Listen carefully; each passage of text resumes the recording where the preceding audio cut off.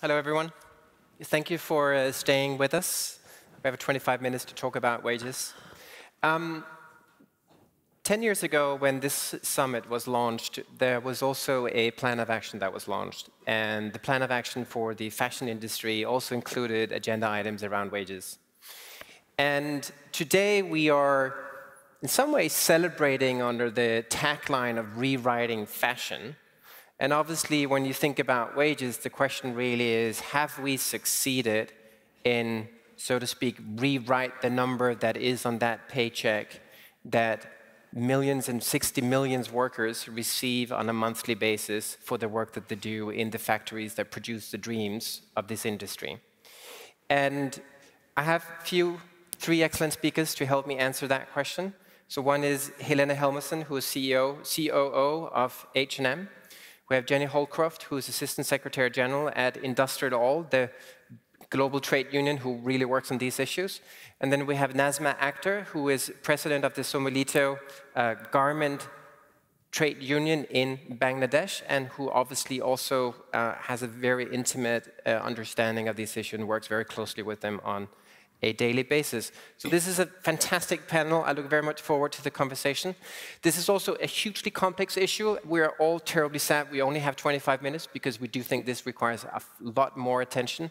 We also talked about, before going in, that it was interesting to observe that over the past 2 days, we've had a lot of focus on climate issues and biodiversity and environmental questions, whereas social issues haven't really quite surfaced to where they need to be. And Mike Barry just spoke about a climate crisis, he spoke about biodiversity crisis, he spoke about inequality crisis.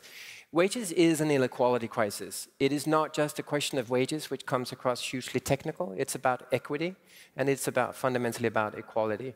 So we're going to dive into it, and I'm going to ask Nazma my first question, and that is, 10 years has passed, what type of progress have we seen? Thank you. It's only Bangladesh across the world. Actually, if we say past 10 years, and especially if you are going to Bangladesh, last 6 years, the Rana Plaza disaster, the salary is increasing in Bangladesh, and it is 95 USD for that entry level, which is not sufficient for us. So this is the things are changing. But the most of the things what we are seeing, the people who are running business to our country and other country, they are mainly going for the cheap labor market, especially exploiting the female, because this morning people are talking about the gender issues, but the gender means women. So they are the exploitation from the whole supply chain. I just back from the Ethiopia. It's a very horrible situation, a lot of high fashion and also fast fashion. Everyone is working. Their salary also 25 to 20 USD, which is not sufficient. Yeah. And it's very difficult to survive their family.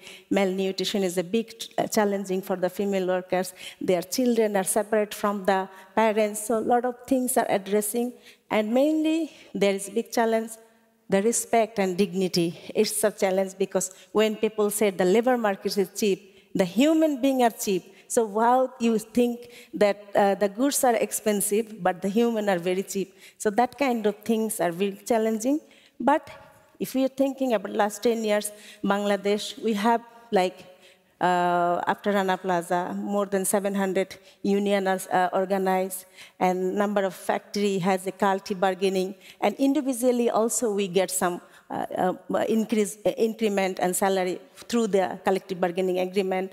And also we have something is industrial has signed the global framework agreement with H&M, Inditex, Chibo, and others brand. So mostly we work also, the H&M has like a national monitoring committee, so I'm also one of the members. So we are also trying to daily issues, the things are also improving with the other brand also.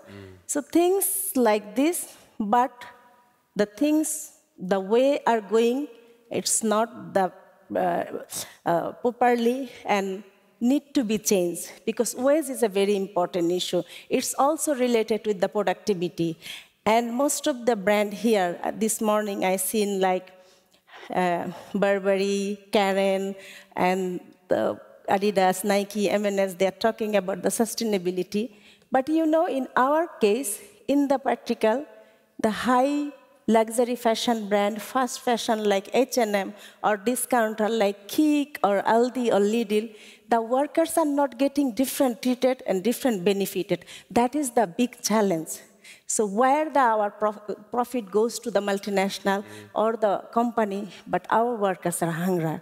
So that is the nothing who is selling 200 euro the T-shirt or the shirt, or who is selling 2 euro.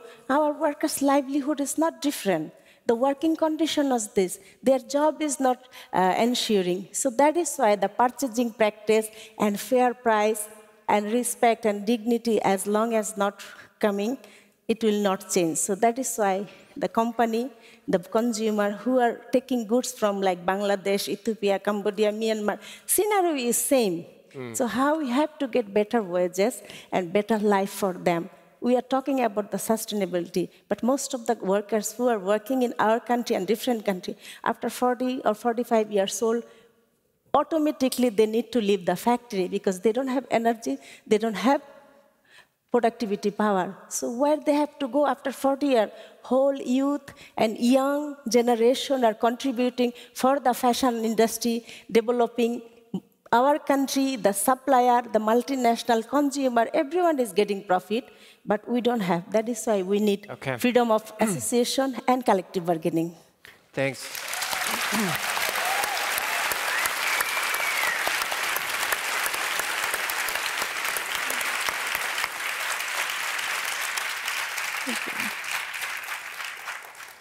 Thank you. And I think you introduced a sub-issue when we talk about wages, and that is the gender gap that also exists. So just to give people a sense of it, we're looking at gender gaps around 50% in many Asian countries. In other countries, maybe be 40%, but that's really the gap we're looking at, and we're looking at same pay or pay for same type of job. So that's like a sub-issue, and then I think we may have time to look at it, but maybe not, because there's so much else to talk about here. Thanks for that, Nazma. Helena, from a corporate perspective, you worked on this issue for the past 10 years and even before then. What is the change that you've seen? I think we can all agree on the fact that looking at the vision that all workers should earn, of course, a fair living wage, that we still have a lot to do in the industry as a whole. And I think that being part of setting the fair living wage strategy back in 2013, and then getting a job where you actually get the responsibility to execute and make it happen, has made me learn a great deal on what is working and what is not. And as we have said before earlier today, in panels also yesterday, the silo-oriented work doesn't really have that impact. For example, what do you mean by silo? To make one factory look perfect, or for one company to meet a government, or to make one product that is very sustainable, has other kind of benefits. But if you really want to drive systemic change and raise the bar for the whole industry when it comes to wages, you need to consistently work on different levels, and that will require more time. So if I just focus on where we have seen patterns that have shown great results, I would pick, first of all, I think it's very important to not neglect the work of empowering the workers themselves to get a stronger voice. And that you can do in different ways. You can do awareness raising, you do trainings, you work with unions, you work with your suppliers to make that happen. And that, I think, is really important for them to know their rights and know how to negotiate themselves their wage. And we've done a lot of work to make sure that the workers in the suppliers' factories are represented by democratically elected representatives. And the other area where I would definitely say that we know we can see better results is to work together with our suppliers to implement wage management systems in factories. And that means that the wage should be transparent and the workers should understand the level of the wage. They should understand how to get a raise. And it should be connected with your experience, with the work tasks and so forth.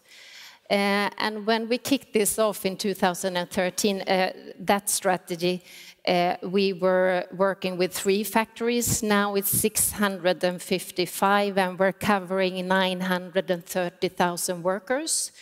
And we can see that in these factories, the wages are higher than in the others. So this is really something I would love more companies and more suppliers to work on, because this is a proof. And then, of course, that's not all. You can't only work within factory walls with our size. So then industry-wide, of course, we're super proud of the work we do with ACT, to work for industry-wide collective bargaining agreements that is supported by our purchasing practices from brands. And this can be a true game changer of not relying on minimum wages, but actually raising the bar.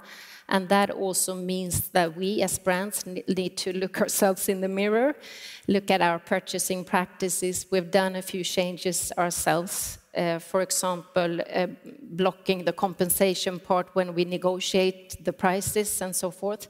So I think there's a lot of things that brands can do within that area. And can you just, before I hand it over to Jenny, because I'd love to hear her thoughts about how things have evolved, but you talked about that the efforts that you have made have translated into higher wages. Have they translated into high enough wages? No, I think we still have a lot of work to do. So, of course, and that's a little bit what I mean, that to be able to, for example, communicate in a good way, it can be very tempting to do quick fixes, but this kind of systemic change demands consistency and that you stay focused on the vision. Of course, we're not done. No. We have a lot of things to do, but of course, we measure the results, so we know that at least we see true patterns, that wages are going up when you take these kind of actions in collaboration with others. Okay, thank you.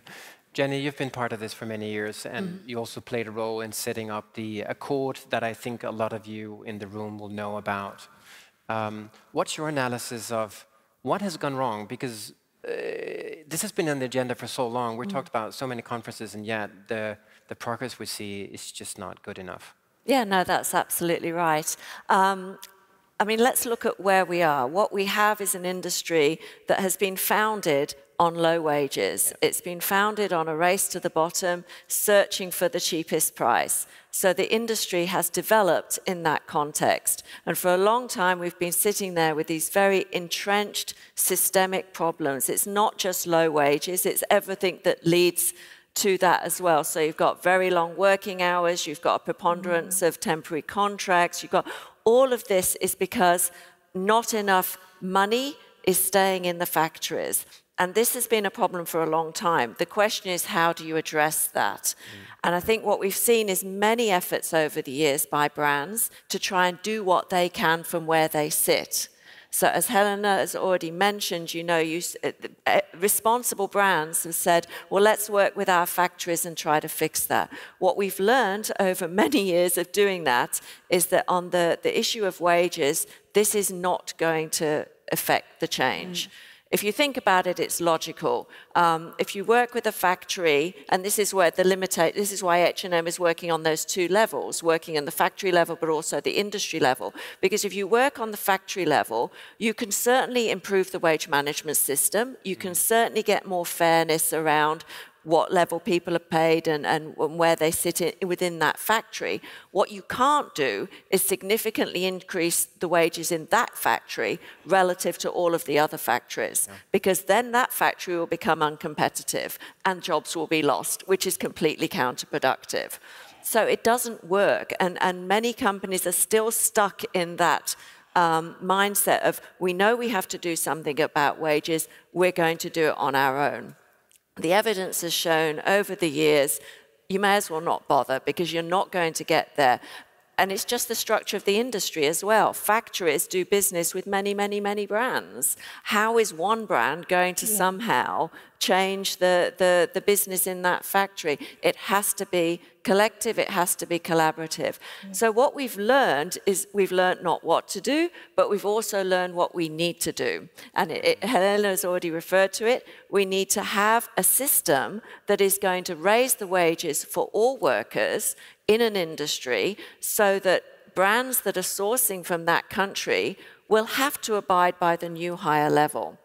The problem is, and this is what we're also tackling, is that employers will not agree to raise the level of wages if they know that they can't get the business that will support that. So that's, we've talked about, mentioned the word ACT a couple of times. I think we'll probably get a chance to explain it.